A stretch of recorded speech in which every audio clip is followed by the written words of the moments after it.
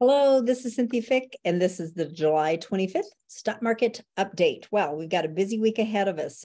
Just as I see here in the afternoon, Microsoft just came out with its earnings, and they beat on the bottom line, but we'll see when we wake up tomorrow morning what the market really thinks of it. So also tomorrow we have the Federal Reserve going to probably raise interest rates a little bit and then perhaps go on a pause. So that's kind of already in the market right now. So lots going on. Again, we've told you that we're ready to invest. We've made our list. We have it in there. We know what we want to buy. And now we're just waiting for that pullback, which gets harder and harder to have with so much cash on the sidelines. The minute the market trades down, everybody races in to buy because of this fear of missing out. So a lot going on, but let's go back again and recap why we are focusing on what the stock market is showing us it wants to do. And that's how we make our decisions. So let me recap what we've talked about already this year. So here is the bull bear indicator, and you've been with me for a while. You've seen this a lot. You remember back in 2006, 2008, the market fell out of a long-term trend, beginning of 2008, and we got defensive. The market was talking us out of it.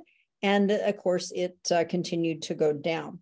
Did I buy in on this very exact day in 2009? No, but we came pretty darn close in here. And the big picture didn't really matter exactly what day we started investing. Remember back in 2020, for those of you who were with me then, we had the big COVID crash. And did I buy exactly on this March?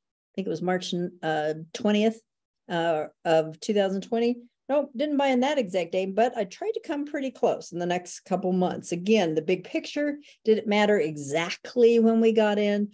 No. So here we are waiting for 2 steps forward, half step back in the stock market, waiting for a step back, which may never come because there's so much money on the sidelines just trying to get in on the market that they may have missed out on. So that's kind of what's happening to us right now. But this went bull in April. And that was our first kind of signal that the market was showing us it wanted to go up. It was kind of shocking at the time. The next thing that we've talked about a lot is long-term secular trends.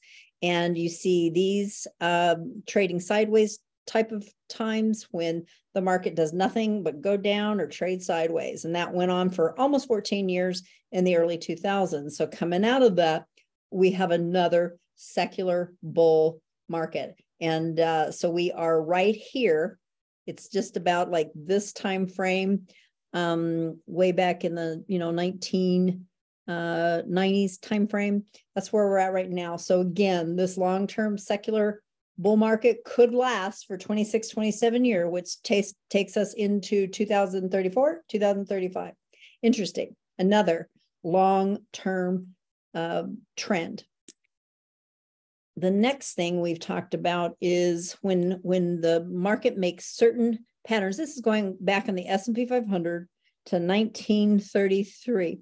When the market goes from a high, remember I talked about the stop, pause, and go. When it goes from a go down to a pause, back up to a go, the 1, 2, 3 pattern, that's only happened 3 times since 1933. And we just had it happen the middle of July of 2023, we just closed one out. So in the past, it happened in 1958, 1963, and then again in 1991. So how did the S&P 500 do after it got this 1, 2, 3 pattern?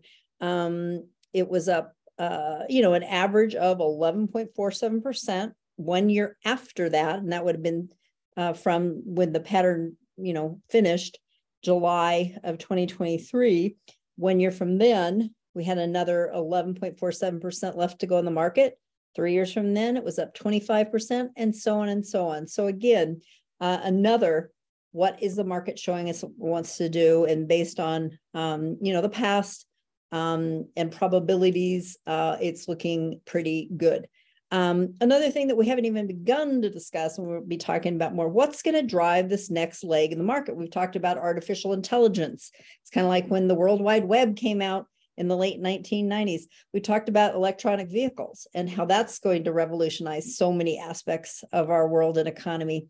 One thing we haven't spent a lot of time talking about was baby boomers. They're going to be retiring. They've got $75 trillion in their nest eggs, and they're going to be retiring and starting to spend that money. That's another big impetus for the stock market, as well as millenniums. They're the biggest sector of our, of our world, and they're going into some of their highest earning and spending timeframes at the exact same time. Just so many things that are driving this market. So that's, basically the bottom line. We're watching the market, letting it show us what it wants to do.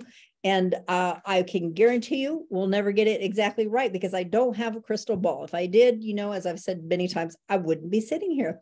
But we're going to try to come pretty darn close. So bear with us, be patient. I really appreciate that. And I will talk to you next Tuesday.